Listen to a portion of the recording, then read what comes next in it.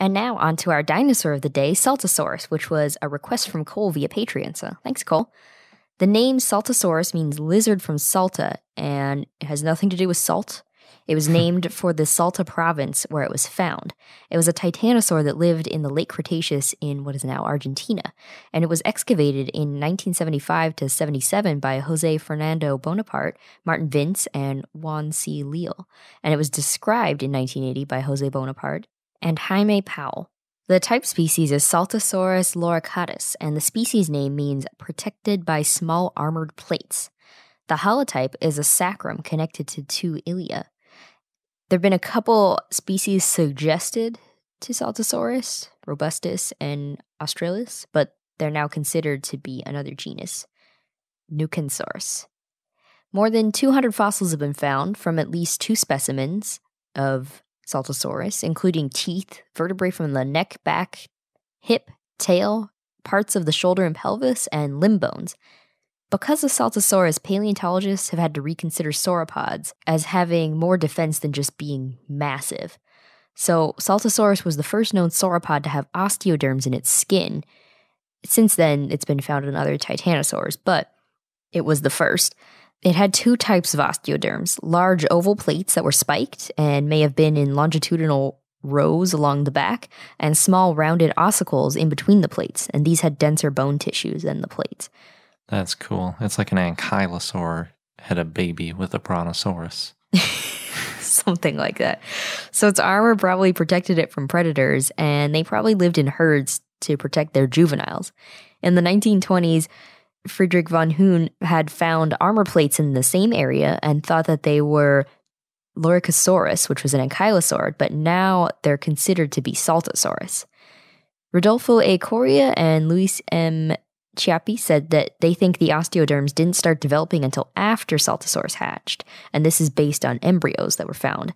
And this was in another formation in Patagonia, Argentina. Scientists have found a titanosaur nesting site where several hundred of them dug holes with their back feet and laid clutches, about 25 eggs each, and buried their nests. And these eggs were small, about 4 to 5 inches or 11 to 12 centimeters in diameter, and they had fossilized embryos with skin impressions showing bead-like scales with a similar armor pattern to Saltasaurus. I wonder why they thought that they dug with their hind feet. I couldn't find that. I guess it's the way it looks. Dug something. Interesting. Yeah.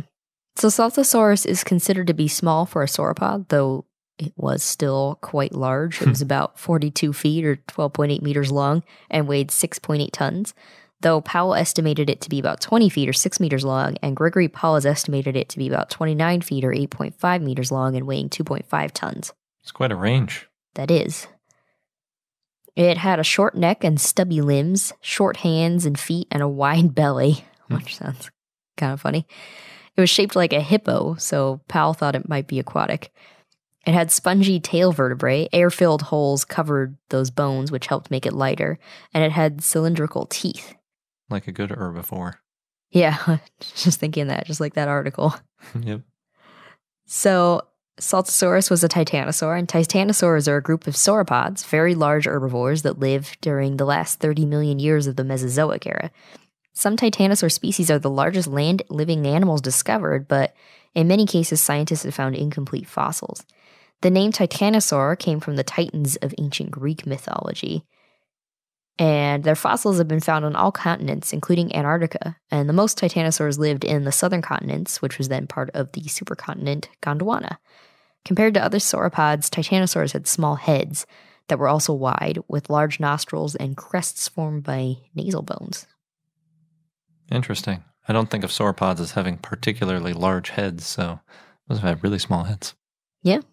Well, at least small comparatively. I'm sure if you're face-to-face with a titanosaur head, it would look large. That's true.